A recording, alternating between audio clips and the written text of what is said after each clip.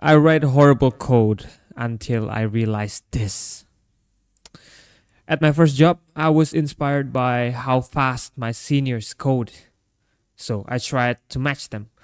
One day, a bug appeared in the code that I wrote blazingly fast. I asked two of my seniors to review it. They didn't say anything, but their faces said everything. They were confused. My code was unreadable.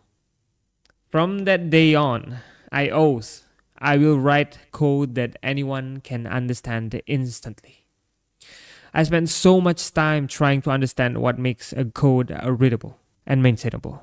I watched hundreds of hours of Primeagen, Code Statics, I am Tim Corey, Mike is Rittel, everybody. I learned about design systems, FP, OOP, and so many other concepts.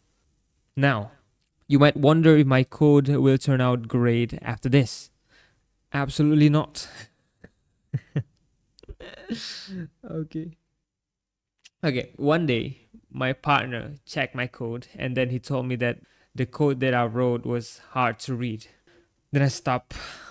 I realized I tried too hard, so I need to change my mindset. I will make my code as shallow and as simple as possible. Okay. Several weeks passed by and apparently I got laid off. Yeah, no problem. Now I am unemployed. At least I have lots of free time. So I spent so much time learning to code again.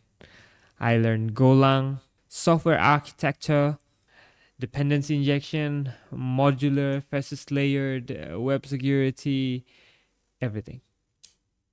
Now, I have better understanding of code. Additionally, I have digestive problem and have lost 5 kilos.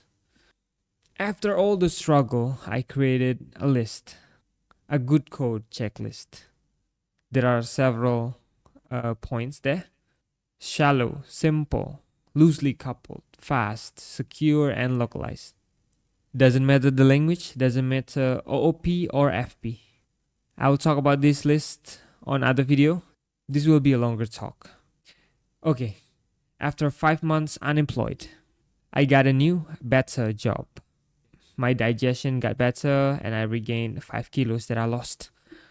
Yeah, that's my story of struggle. I'm not saying I code perfectly now, but it is objectively better.